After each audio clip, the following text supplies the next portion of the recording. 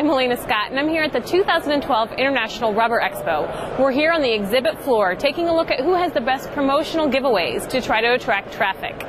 Watch as we go from booth to booth and talk to attendees to see who they think has the best giveaways. Hi, I'm Randall Hartzog at the 2012 International Rubber Expo in Cincinnati, Ohio. I'm with Premier Magnesium Oxides. What are you guys giving away today? Today we're giving away some sunglass croquis and some highlighters.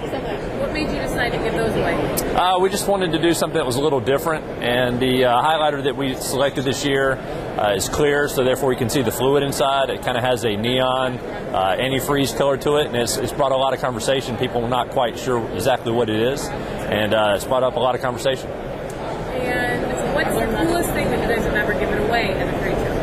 These pins, probably. They've brought up, again, a lot of conversation. They kind of stand out.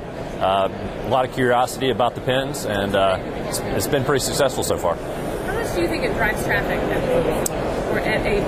It does a lot. It draws people in because of the color, especially. It draws people to the booth.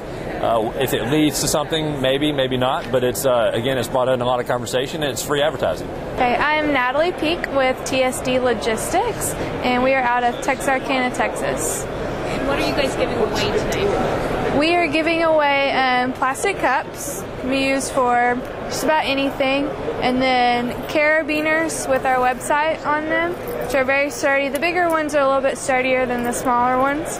And then we are also giving away coasters, which can also be jar openers as well. And these are made out of recycled tires. So that's what the little emblem's for. And how did you guys decide what to give away today?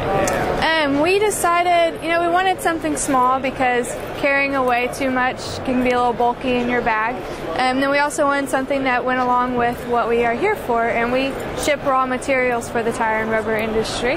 So that's why we went with the coasters made out of tires. And carabiners, this has been our most popular item. Everybody loves the carabiners. I had to order a ton more after our last show. And then the cups, I love to have a cup in my closet still. Now, what's the most successful thing you guys have ever had at your booth? Ever had our booth? Well, this is only our second show that we've ever done. So I would say carabiners have been the most successful because they're easy to grab and just quick to pick up and go for it. What's the coolest thing you've ever gotten out of it? I've ever gotten? I will have to admit, at our last show, we were at iTech a couple of weeks ago, and one company had a survival kit, and it had a Maker's Mark bottle of whiskey in it, which I don't really drink whiskey, but it was a great idea, and it had Band-Aids and Advil and their little survival kit, so it was very interesting. Hi, I'm Chris Macy with Shimatsu. We're giving away these little flashlights. They have a magnet on the back. Put them on their refrigerators, keep them in their car. We give away hundreds of these every year, and people love them. Well, there's a lot of information in this brochure. How did you guys decide what to give away? We do. We try to give smaller things that we also have carry some auxiliary business where we make injection. So there you have it. I'm Elena Scott with Rubber and Plastics News, reporting from the 2012 International Rubber Expo, where exhibitors are offering everything from frisbees, candies, cups, to notebooks. Thanks for watching.